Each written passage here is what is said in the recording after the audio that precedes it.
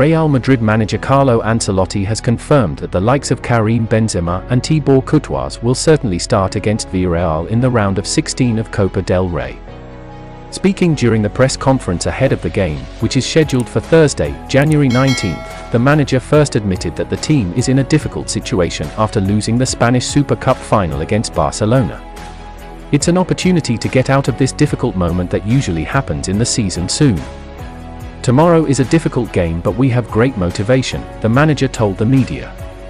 Answering the question as to which players will start, the Italian said, Courtois and Benzema are going to play, yes.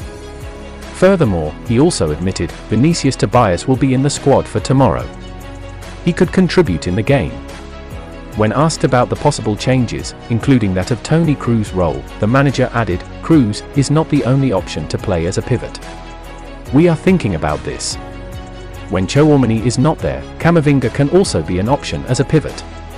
While assessing a certain Eduardo Camavinga and his frequent substitutions at halftime, 7 times that it has happened this term, the Italian stated.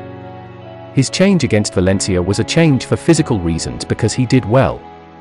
With Barcelona, he was good defensively. I have a lot of confidence in him. It is true that I have taken away many times and I have not always been fair, but trust is total. Real Madrid's injury list has only grown ever since the players returned from the 2022 FIFA World Cup. So when asked about the workload, the manager said, what was not foreseeable were the injuries that have affected us, such as Tchouaméni or Alaba.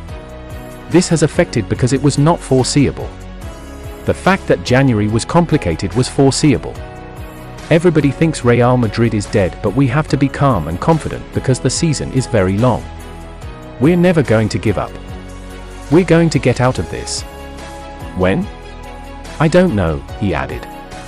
When asked if the current Real Madrid team was in a decline and needed a change, the legendary manager insisted that the merengues are in a transition as he replied. This is a young team.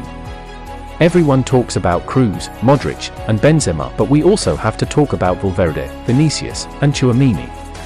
I think it is the start of a new cycle because some players are reaching the end.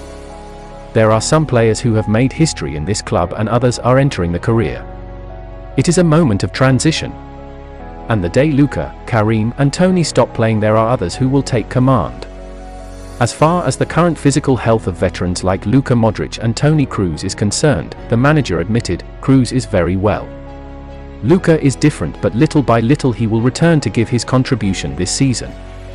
On his reluctance to use players from the club's academy, at a time when the likes of Gavi and Pedri are thriving at Barcelona, Ancelotti said, Real Madrid doesn't forget the youth system. There are players who are progressing a lot and in the future they will be important. The 2004 players we have are very good and soon they will be very useful for the team. The manager also had words reserved for Nacho Fernandez. Nacho is a very reliable defender. He is certainly a player who can contribute very well. We have been very optimistic in defense. We have conceded 6 goals and 5 have been avoided with a little more pessimism, he added.